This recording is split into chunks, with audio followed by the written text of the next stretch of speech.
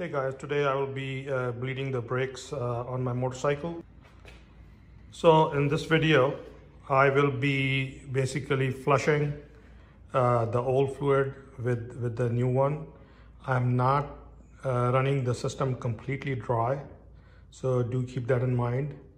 So the first nipple I'm going to bleed is the left front upper nipple. But before that, let me show you. I have put rags and towels everywhere just in case there is a spill. And brake fluid is quite corrosive. We are all protected here. And now I'm going to open the master cylinder.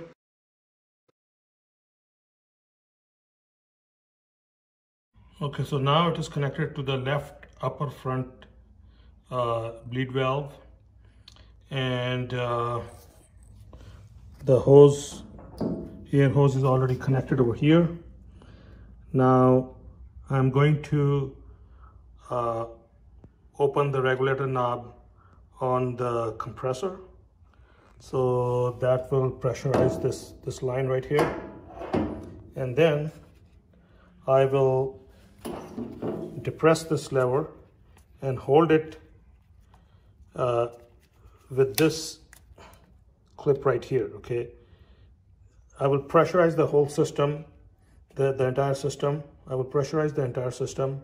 Once it is pressurized, only then I will open the bleed valve.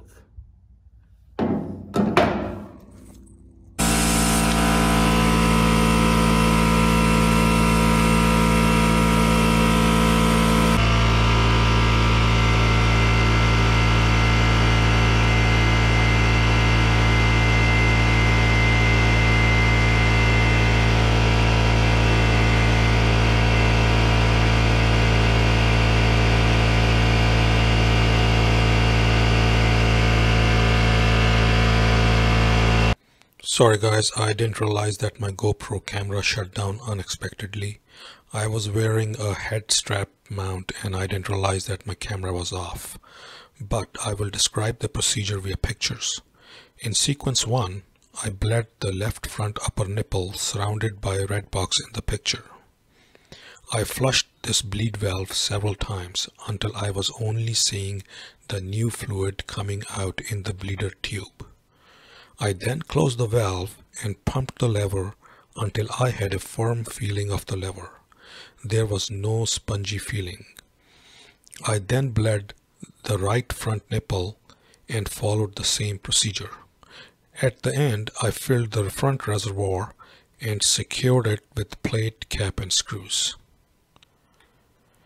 In bleed sequence 2, I bled the left front center nipple followed by the rear nipple. I did notice air bubbles in the bleeding tube. Those air bubbles are most likely from the threads of the bleeder valve. In my experience, pumping the levers made a significant difference in the firmness of the levers. At the end, I also used a zip tie to keep the brake lever pressurized for a few hours to purge any possible air bubbles.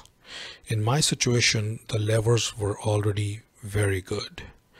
I did go on a test ride and everything was working fine.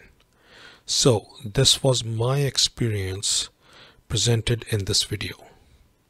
If you liked this video, please hit the like button and subscribe to my channel. Thank you and ride safe.